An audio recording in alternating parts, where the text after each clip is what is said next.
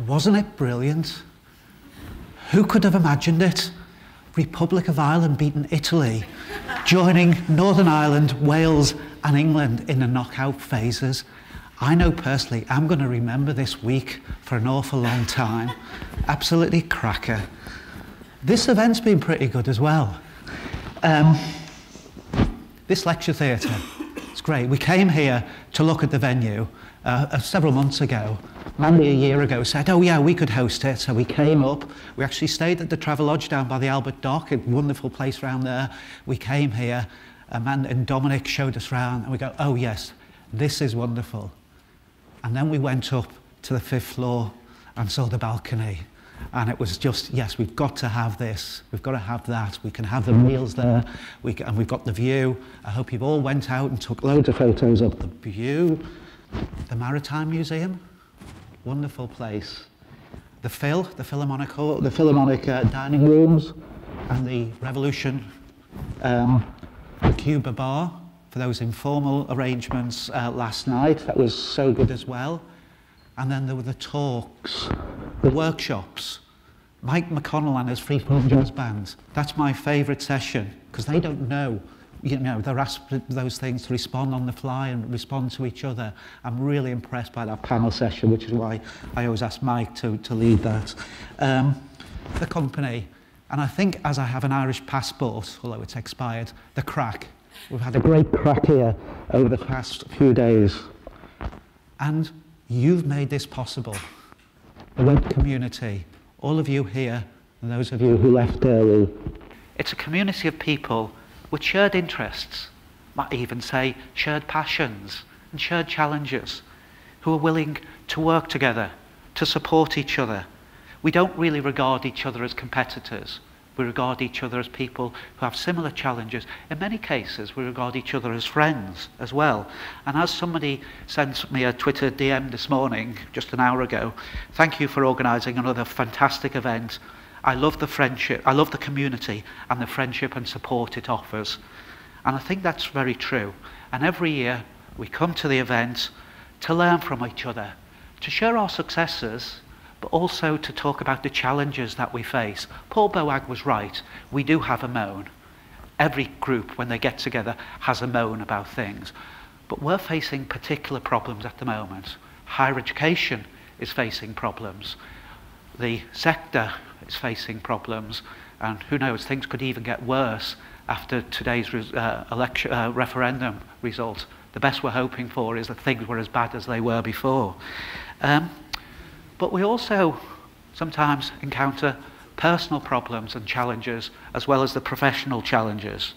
Over the past few days, I've heard from a number of people who've been facing painful restructuring processes and not looking forward to maybe meetings next week, and I think in one case, meeting tomorrow, difficult meetings. But beyond our work challenges, there are also some of the personal problems and challenges that we faced within our community. Earlier this year, some of you may remember Sebastian Ratz, who was a stalwart of this community in the early days, who sadly died of a brain tumour. And Helen Sargan, who's been the most prolific speaker over the 20 years of the event.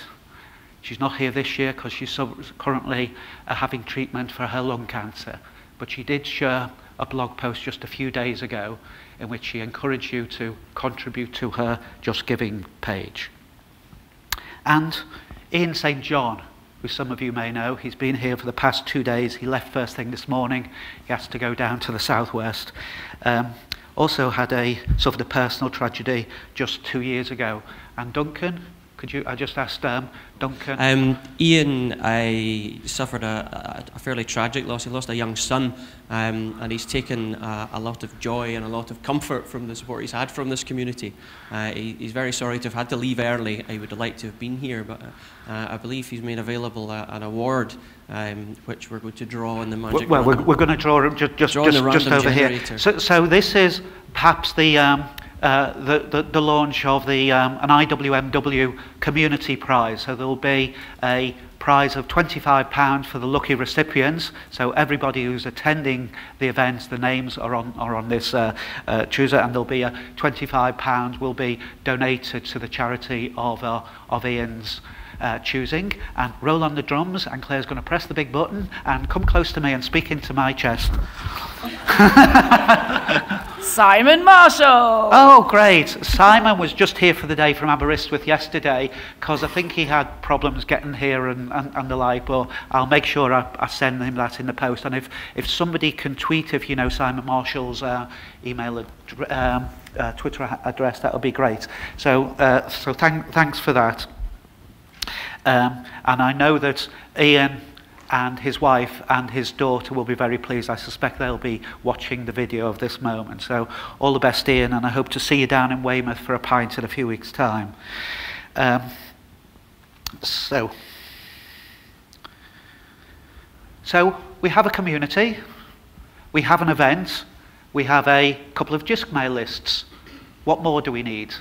So the advisory group for the event used a Slack channel for having a chat and discussing things and making plans. So it was a kind of informal thing. We tried every Friday from 2 to 3 to get together and to have a chat about the planning for this. But I think it was Kevin Mears who said, shouldn't there be a Slack channel for the community that people could just dip in and ask and maybe arrange things and the like. So that I think that will be something that the advisory group, next week I think it will be, we'll have a bit of a debriefing and say what can we do to build on the community. So the Slack channel is one thing. There's also the blog, the IWMW blog. Now, I know Mike Nolan, who's there, and myself several years ago, Mike stood up and says, why aren't we blogging more? We're supposed to be talking to our community and be more open and transparent and the like. But Mike, I know, team is blogging. The University of Bath digital team blogs. But many other teams, digital teams, aren't really blogging.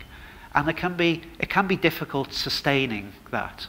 So the thought a number of us had was the current IWMW.org/blog, which was used for sharing memories of previous events. Let's have that as a community blog. So imagine we have 140 people at the events. Just imagine 100 people of you wrote one post per quarter. Yeah? So that's 400 posts that we can look back at in a year's time. So all you have to do, the trip report. If any of you are writing trip reports, why not have it published on an IWMW blog? So that could be the part of the community, the virtual aspect of this event. So again, we'll be having a bit of a discussion about maybe a small, lightweight editorial group to just take content and then quickly publish it. A thought. Show of hands. Who'd be willing to contribute? Okay, so that's about half of the audience. Take a photo of them, put it into the face recognition and a digital signature and the like. Yeah, no, that would be really, really good. And this is for your benefit, by the way. This is for the benefit of the community. It's not for me, it's for you, for your benefit. But I'd like to say something about next year's event. It's official. There will be a next year. There'll also be an event next year. There might not be an event in 3 years' time, because Claire really scupped with this. There's not going to be a website. Can you imagine? I think we should all come here in 3 years' time. We don't have any websites, but we're just going to find something to talk about. It'll all be based in the pubs. So I'll need to give some thinking to the longer-term aspects of this event. But there will definitely be one.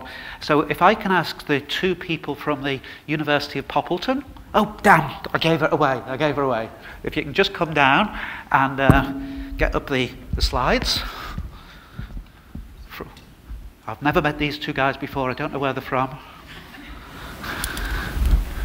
Well, Brian asked us to give a few clues as to where it might be next year, but any of you who have met me will probably know. So here's some images that we put together to give a bit of a hint and get you thinking about the location. It looks nice.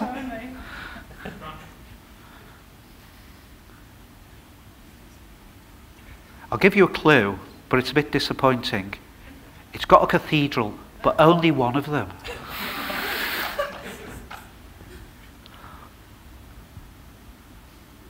Any thoughts? Who don't know the answer? Who don't know these guys? Winchester's got a cathedral. I could sing there if you want.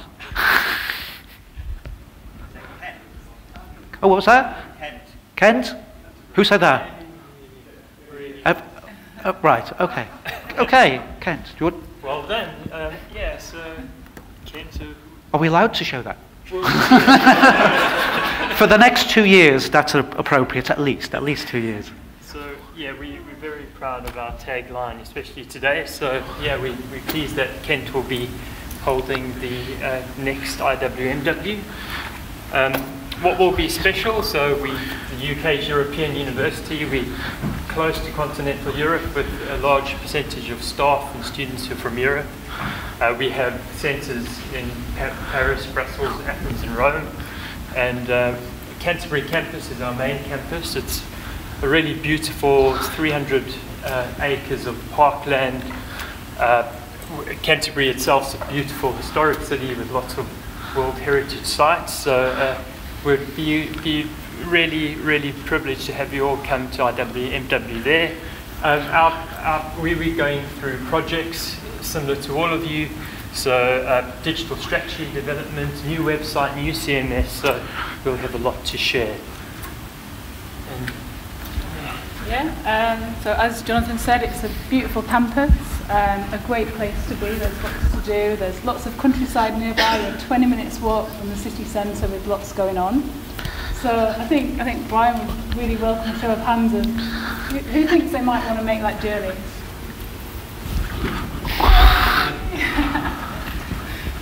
Fabulous. And would anyone like to say at this early stage whether you've got a hot topic that you think, I wish I'd said that this year, maybe by next year, I feel like I can share? Yay! 3 already. Oh, about 5 or 6.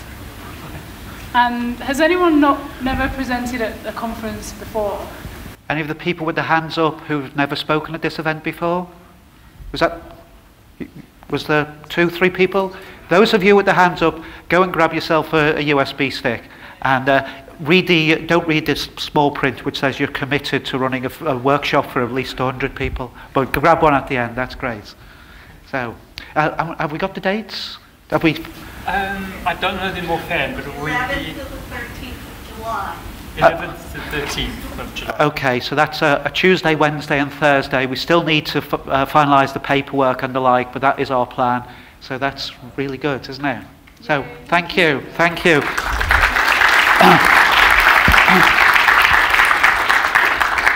And because we're a year ahead of ourselves, that's really great.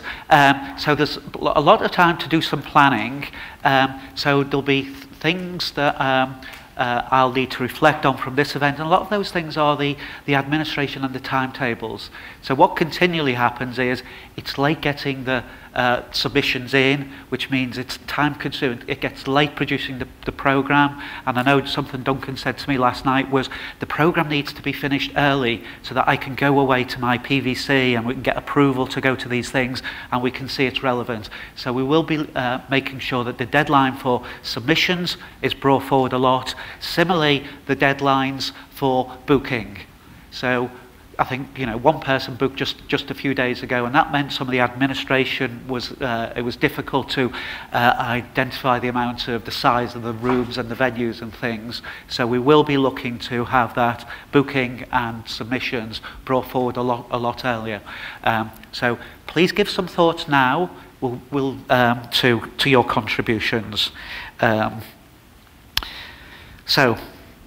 What's the time now? It's 12:30. So just finally, I've just some people I'd like to thank. I'd like to thank Mandy and her colleagues, Dominic, Alan and other colleagues. It's been great, and I've come here and I've not worried. I've just knew it's been in such good hands. So many thanks to you all.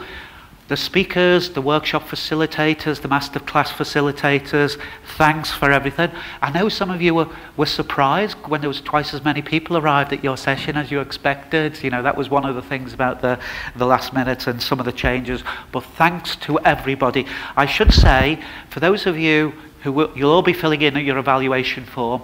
Your responses will be looked at by myself. Some things I'll share with members of the advisor group and the planning group for next year's events.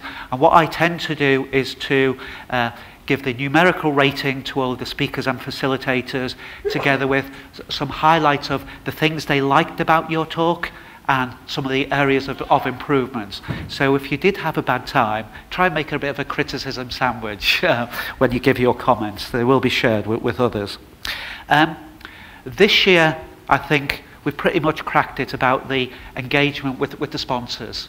So last few years it's been, oh yes, come along, have a table and give out some stuff. And the feedback I got was that didn't really work. They wanted to, actually, they had things to tell people and things to share. And it wasn't marketing, it was about we could do this. The marketing probably might come a bit later on. Oh, I should say, by the way, your email addresses aren't divulged to sponsors. I've sent out some messages on behalf of the sponsors, and I'll send out some more messages next week, but I'm not divulging your email addresses. But the sponsors have been great in providing the content, and also the funding of the museum venue, the drinks reception. There was some sponsored places for a number of people who couldn't get funding to come to the event, but were needed to make the events happen. The event administration. And finally, I should mention the event of amplification. So Kirsty and Rich at Event Amplifier, which I think is the leading event amplifier for the UK higher rate, the first. Kirsty has done a lot of work for the JISC community, and Kirsty and Rich are available for other type of works, I believe. So Kirsty, you've got some prizes, I think, to share. Would you like to? Several prizes. That's great. So the first one, come and stand close to. Disconcerting, standing close to Brian. So the first one is for people who were brave enough to come and stand in front of my video camera and tell me how wonderful they thought IWMW was. I might have to bring sweets next year or something else. We need more incentive. But the winner of that is Rachel. Is she here? Yes, she is. Rachel, yes. So yes. Thank you. Excellent. What else did I have? I had the iconic IWMW 16 image, according to social media. We might want to get that up on the screen, but I think you probably all guessed the image that's been tweeted the most that came from one of the presentations. If I get it up, can you remember which speaker it was from? Right, yeah.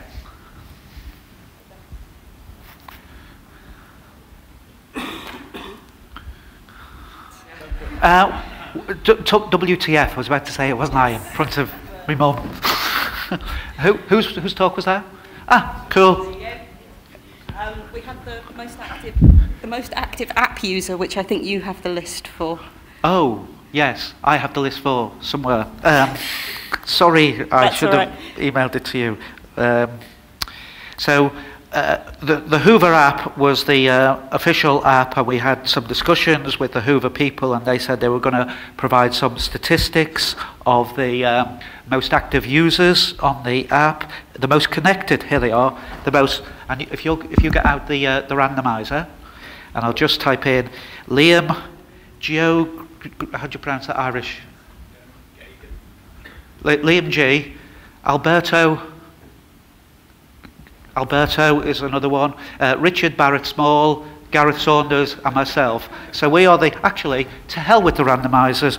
If I mentioned your name, grab a USB stick, but if you've already got one, you're only allowed one, and I'll pass it on to the people who aren't here. And was that it? No, there was one more, which I need to find, which was our caption competition on Twitter. We did have some really good entries for this. I'm going to go with the one that was liked the most, which actually was Marika's one, and I know she's gone, but she got lots of likes. And her caption was, that XXX University mentioned by Rob Van Tol really does have some good courses. Obviously, further entries will be... Okay, thank you. And on that note, with laughter, I'd just like to say, to bring the event to a formal close, I will be staying in Liverpool. I'll be going back home tomorrow morning, but I'll be hanging around. So if any of you needs to grab hold of me or chat about things or pick up some stuff, feel free to grab hold of me. But now I would like to say goodbye and farewell. IWMW 2016, the 20th event is now over. Thank you.